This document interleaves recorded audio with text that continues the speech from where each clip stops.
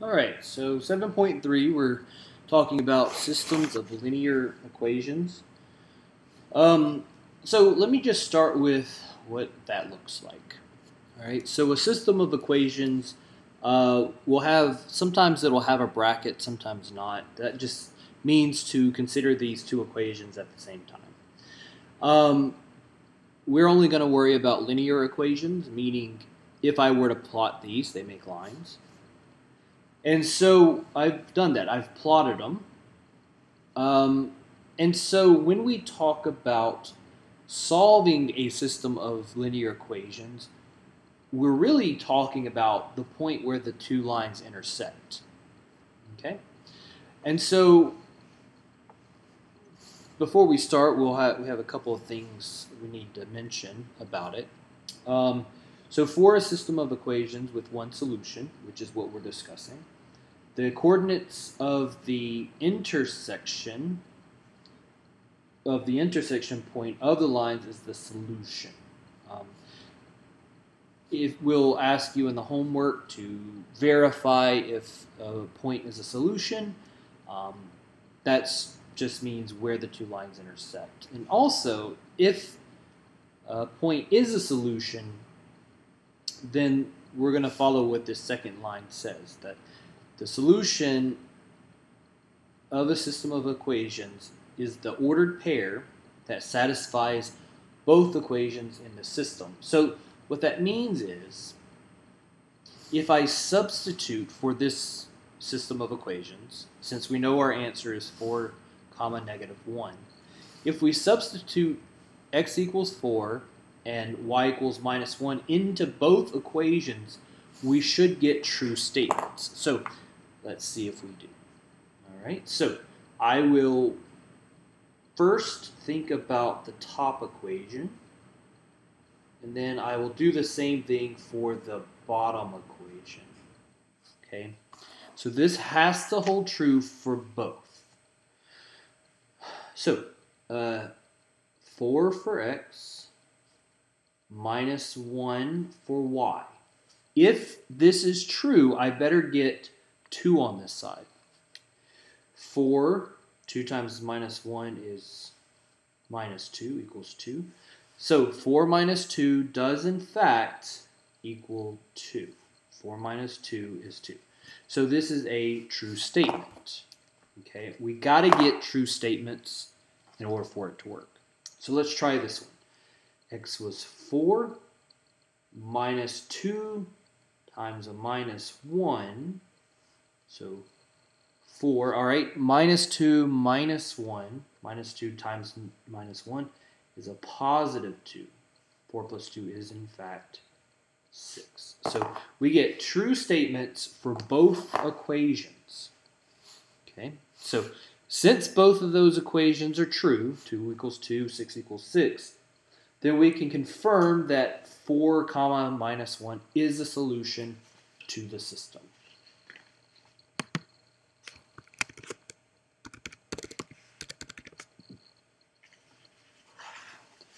All right. So in order to solve a system of equations, we will discuss 3 possible ways to do that. Graphing, substitution, and what the book calls addition. Now, I've never heard it called addition. Normally I hear it called elimination, so I will probably refer to it as elimination, but if I think about it, I'll write down addition as well. All right, so first we're going to talk about graphing. So the way we're going to solve by graphing is kind of this, what we did here, where we're going to graph the two lines. Notice I write carefully graph the two lines. And I'll explain why I say that in a minute.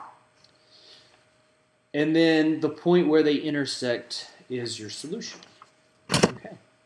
So here's our example. If when you do these, you can get your hands on a grid, that would be a good idea. You don't have to on MyMathLab. If it says to solve by graphing, it will have a grid for the most part. So when I graph a line, when I try to graph a line in this class, we have only really talked about using the intercepts. And so we're going to try that. So let me try, I'm going to write down both equations. So I'll worry about the top one, and then I'll worry about the bottom. In fact, I'm going to color coordinate these as well. So the one on the left will be purple, the one on the right will be red. All right, so I would like to use the intercepts. I'm going to try the intercepts. The reason I say I'm going to try them is because that would be the easiest points to plot in general. But watch what happens. Let me find the x-intercept first. Okay, so for the x-intercept, I'm going to let y equals 0 solve for x. Now I said you don't have to write this down, but it would be a good idea so that you can kind of get in the habit of doing that. So watch what happens. 4x plus 3 times 0 equals 10. Well, right away, you may have noticed I'm going to get a fraction. Now that's okay for this example here, because if I get a fraction, it's an exact decimal. My 4's cancel. I get 10/4, which reduces to 5/2, which reduces to 2.5. Okay, that's not a hard point to graph on the axis. So I said this would be purple, so I'm gonna go plot the point. This would be the point 2.5, comma 0. So I'm gonna go plot that right here.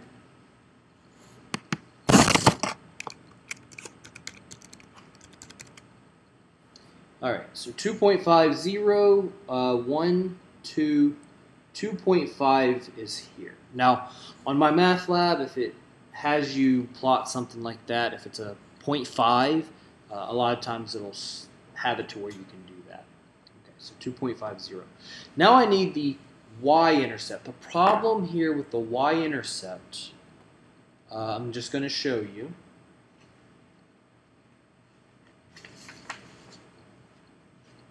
In fact, I'm just going to show you why there might be an issue with it for now.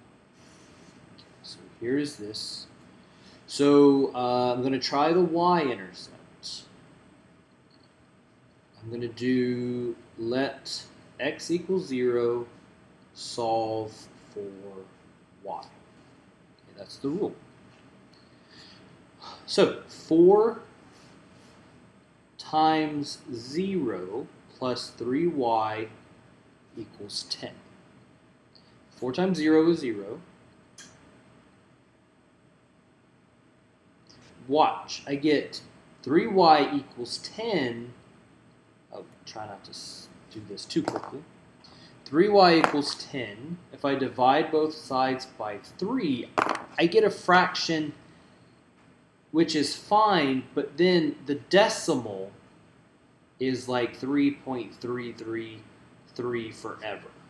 Okay, I can't easily plot that point in this class. Okay, so we can't plot a repeating decimal on my math lab. Okay, so I'm going to choose another point. Okay, if this happens, so if that happens with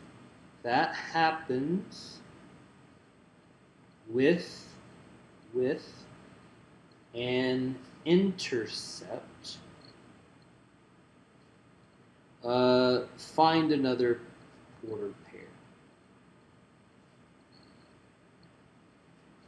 One of the examples in the homework that says solve this by graphing has a situation like that. So what I mean by that is, let me look at the example. So I'm still looking at 4x plus 3y equals 10.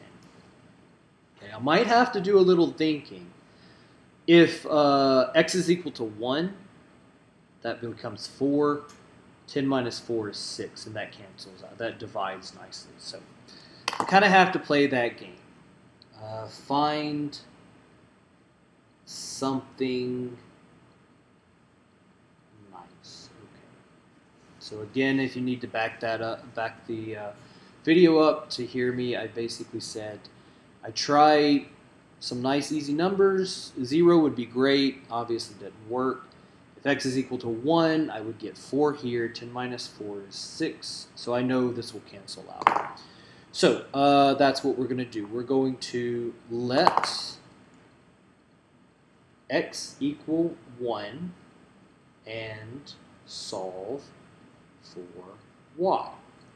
Okay, we only do this if my intercepts don't work. So 4 times 1 plus 3y equals 10.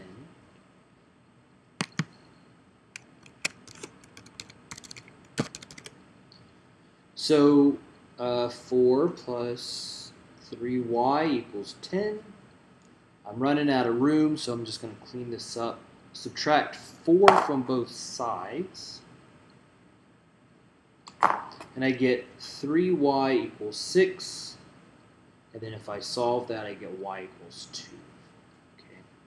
So that would be the point. That's the point of the ordered pair.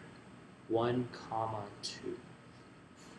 So I'm going to plot 1, 2. 1, so we'll go over 1, go up 1, 2. So there are my 2 points for my purple line. I'm going to go ahead and graph that.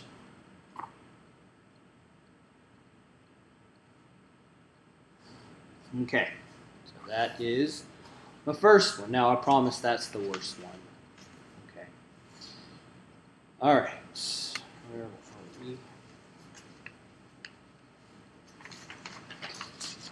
So we're going to do the same thing. I'm going to take this other equation. If possible, I can find the intercepts. Now, it's going to actually work out nice for this one. Okay. So, 2x plus y equals 4. That's the second one. All right, I'm going to find the x-intercept. Again, I say you don't have to do this, but sometimes it helps. Let x equals 0, solve for y. Okay. 2 times 0 plus y equals 4. 0 plus y equals 4. Y is 4. So that's the point. If x is 0, y is 4. That is the ordered pair 0, 4. So let's go plot 0, 4. All right, so this was 1, 2, 3, 4.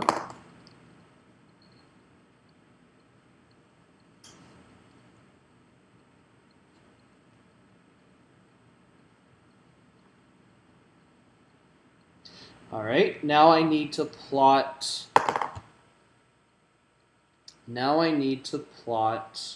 My y-intercept. So let's do that. Y-intercept. I'm gonna let y equals 0. Solve for x.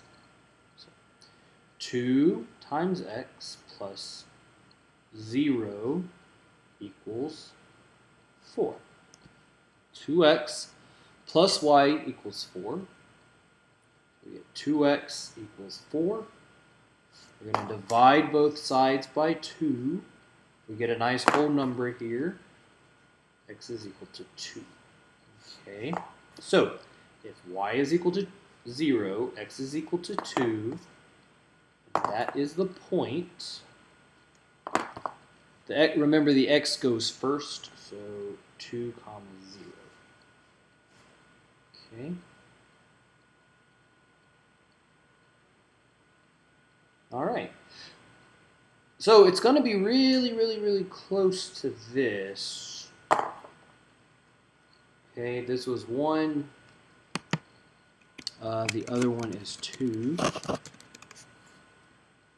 here, this is 2. So I'm going to draw my graph. And I think it's just going to go through this earlier point. We said we're going to do this in red. So, yeah, it looks like, if I had to guess, and I kind of am guessing whenever I use graphing, it appears to be going through 1 comma 2, which was a point I just so happened to choose earlier. So it seems the solution is 1 comma 2. Okay, and I could double check those. I could plug those into, I could plug the solution into the original to make sure that works. Let's see. All right, it works for the bottom one. It works for the top one. I did that in my head. But again, if you can look back at the previous one where we just plugged it in. All right, so the reason I say it appears that that's the solution is, in fact, this. It is, in fact, 1 comma 2. We have to be careful with graphing. Okay, I have a grid paper or graph paper in front of me. If you don't have that, then what will happen, I'll just show you real quick, if you don't have that, then you have like a free-handed graph. Okay, and you can try as good as you can, but if your graph is kind of free-handed, you're kind of guessing where that is. And so the graph paper really helps. On my math lab, it has grids for the most part. And so that's how you would do it. But let's check out this warning I have. All right. Unless you have a grid like this, and on my math lab, then it may be dangerous to use graphing to solve a system. Because, again, if you look at just a free-handed sketch, if you're not careful, then you're not going to really know what that point is. I was able to plot my points exact, so I was able to confirm that they crossed through this point. Okay? Otherwise, you're just kind of guessing. So, the better, if we're doing it by hand, the better ways would be substitution and the addition or elimination. Okay, and so the next video we'll talk about